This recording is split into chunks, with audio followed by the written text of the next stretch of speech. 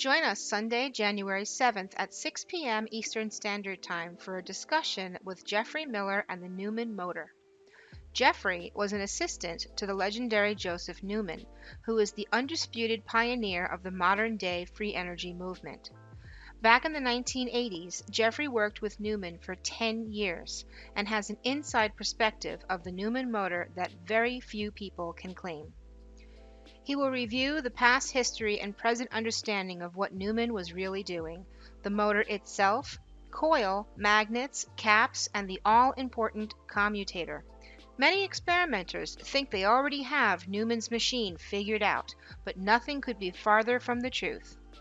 Geoffrey gave full disclosure and demonstrated Joseph Newman's technology at the 2017 Energy Science and Technology Conference. Click the link below to join the Free Energy Academy call this Sunday with Geoffrey Miller.